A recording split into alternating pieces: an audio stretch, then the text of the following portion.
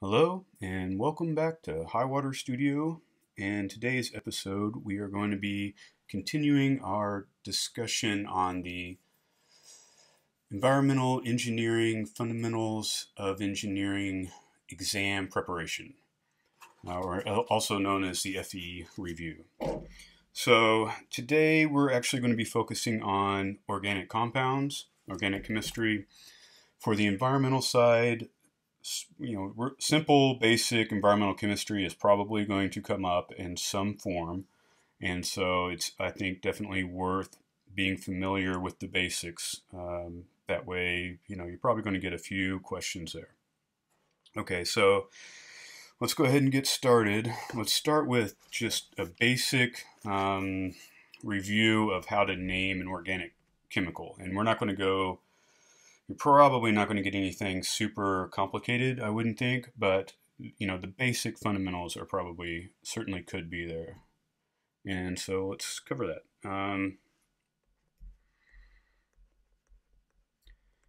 Compound names, and we'll look at a couple of different things that might show up here.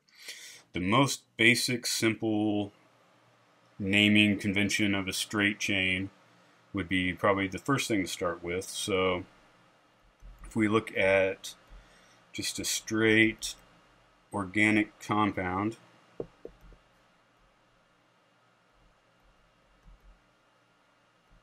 and remember, every carbon atom is going to have 4 bonds of some sort, right? Because carbon needs 4 to complete its oxidation shell.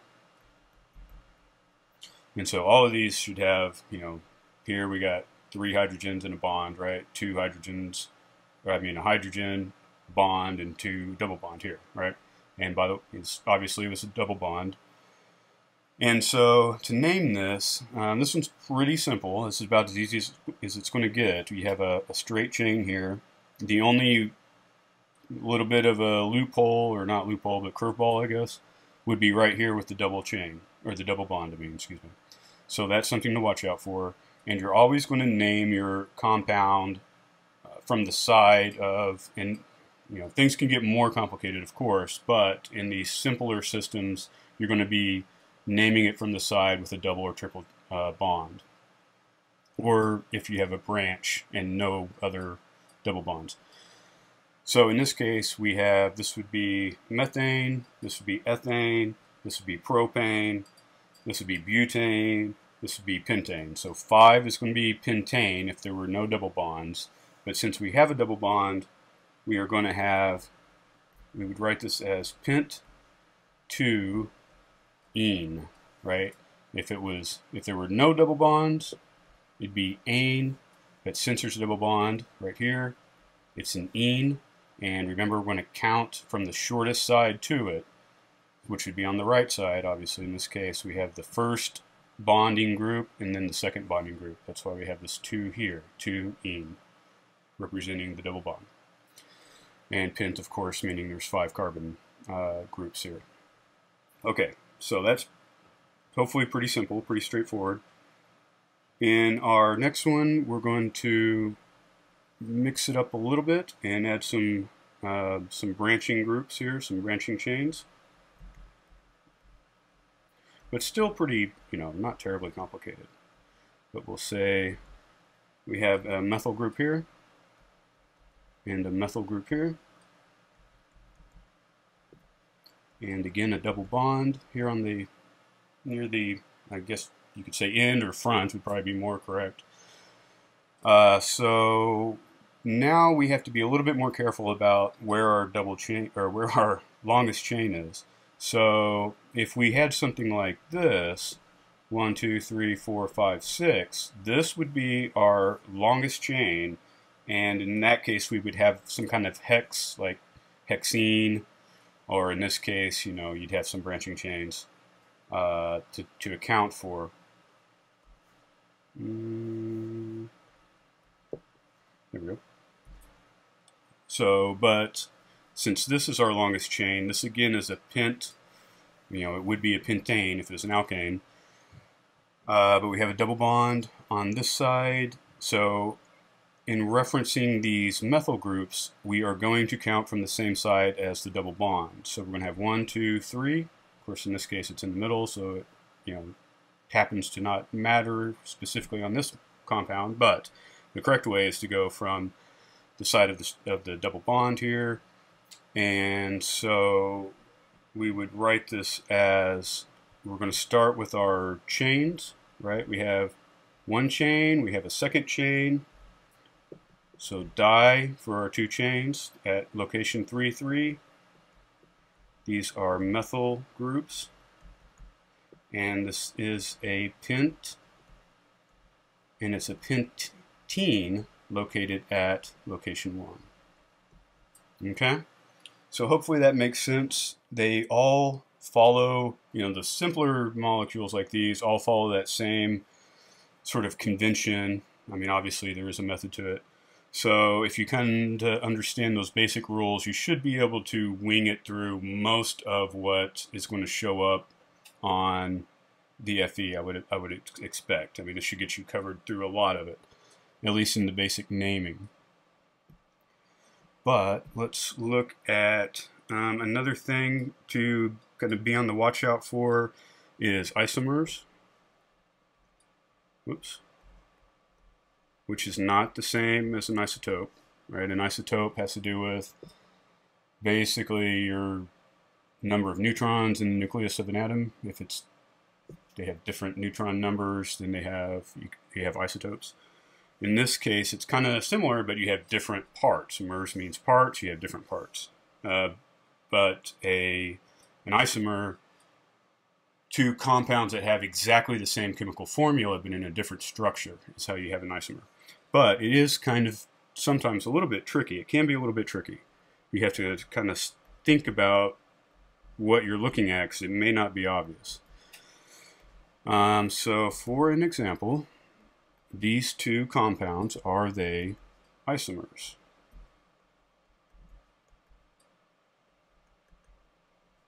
And if we look at this, so we have a double bond on the left here, we have a double bond on the right here, but this compound it's the same compound. It's structurally the same.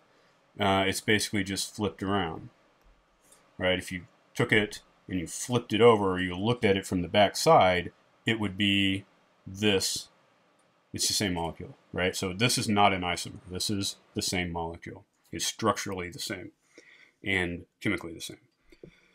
But what if we looked at something like, and we're going to actually, kind of spoiler alert here, we're going to talk more about halogens, but we're also going to look at them in terms of isomers, because this is one that you might see. Oh, I keep doing that. Okay.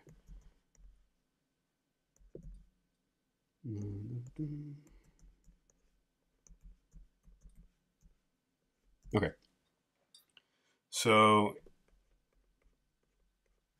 obviously these are rotated, or they're swapped, right, between each other. Now, is that an isomer? And in this case, it is not an isomer, because this is a single bond, and in single bonds, these bonds are actually free to rotate. So they can rotate, this side can rotate around this side, right? They can just sit there and rotate around each other. So there's no fixed structure here. So there's nothing to separate one molecule from the other. These are functionally identical. Now, where this might get trickier is if you had, and I know this is not, it kind of messes up the chemical formula here because we have too many hydrogens, but if these were double bonds, then, and actually that's going to kind of bug me, so I'm just going to erase those. So if we had this, now we have isomers, because once you have a double bond, this rotation is restrained. It is difficult enough for these to rotate that these would be considered structurally different. Okay, so those are a couple of things to watch out for in terms of isomers. And also, making sure that the way that chains branch doesn't just look different, it actually is different, right? Okay, so the last thing that I was going to cover, whoa, running out of time actually, is halogens, like we talked about. So your most common halogen, there we go. Your most common halogen, what am I, oh, I'm on the wrong way, is going to be a chlorinated halogen. And so you may have, probably in your classes, you've probably heard of trihalomethanes, where dissolved organic matter in surface water, when it goes through a drinking water treatment plant and they add chlorine, they wind up chlorinating some of this organic matter and they wind up with trihalomethanes. And it's a big concern in the environmental engineering industry, because it's actually, not really good for you to drink those.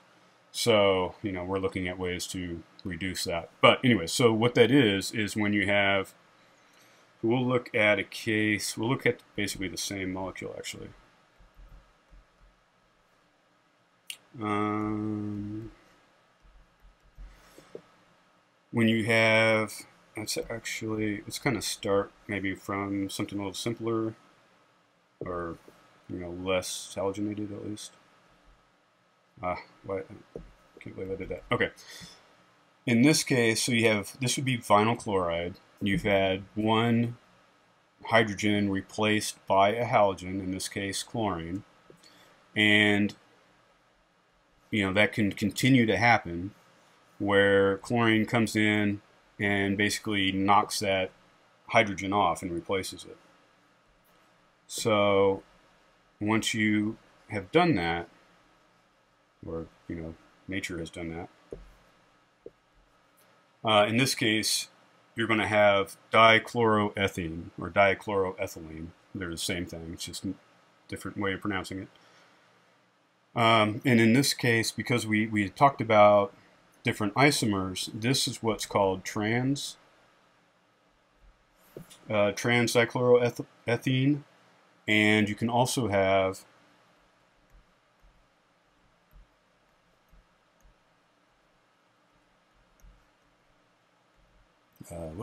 H.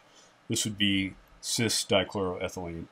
Because these are locked and unable to rotate, the orientation of the halogens makes a difference, right? And if they're on the same side, they're cis molecules or halogens. If they're opposite of each other within the same plane, then they would be trans. And that also, it's not just halogens, that's basically organic chemistry in general follows that rule, that naming convention. So that's one other thing to be aware of. And the only other thing, I guess, to maybe mention before we call it a day on this episode is to just be aware of your functional groups.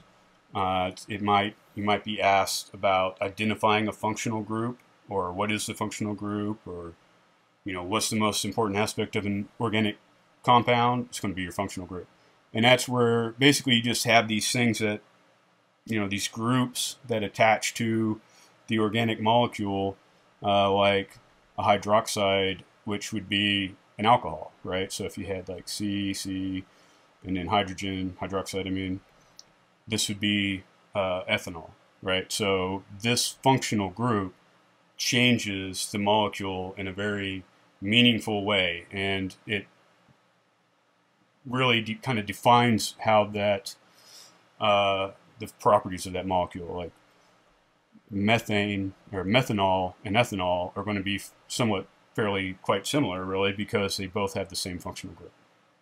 So that's right. Functional. Oh man, I got used to these. Group. All right, so that's it for this episode. Thank you very much if you made it all the way to the end here.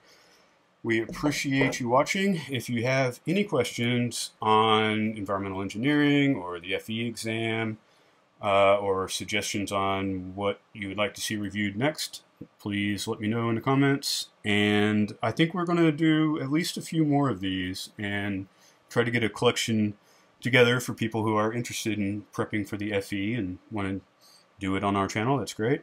I think we're also going to do a few more on programming different environmental or physical systems in different engines, different programming engines. Like I might do one on Unity next. It might be kind of fun. So anyway, great. Thanks. See you next time.